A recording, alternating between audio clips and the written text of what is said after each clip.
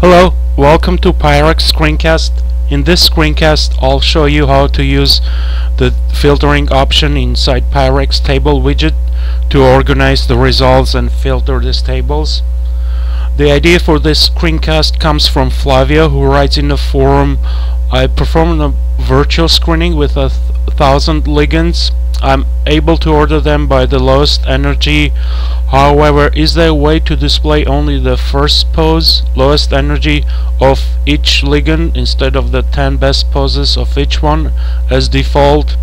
He is using PyRx 09.1 on 64-bit CentOS machine.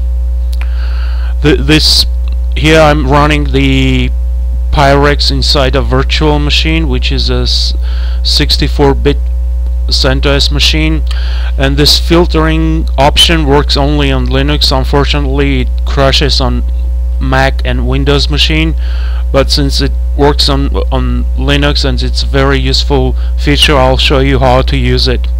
So here I've analyzed results already populated with the docking poses. If you are new to PyRx, I recommend to watch the Getting Started screencast to learn how to generate these poses.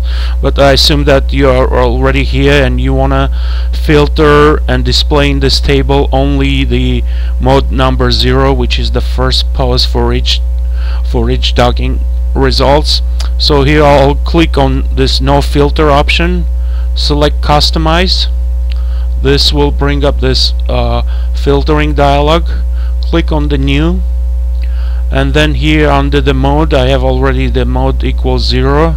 Click on this part here and check this check button and click OK, and then click OK again. Now you can see that now it displays only the first pose for each docking runs. This way you can basically show only the first lowest binding pose for each ligand configuration. Hopefully this answers to Flavia's question, and if you have more questions, please feel free to post in the forum. Thank you very much for watching PyRx screencast. Bye.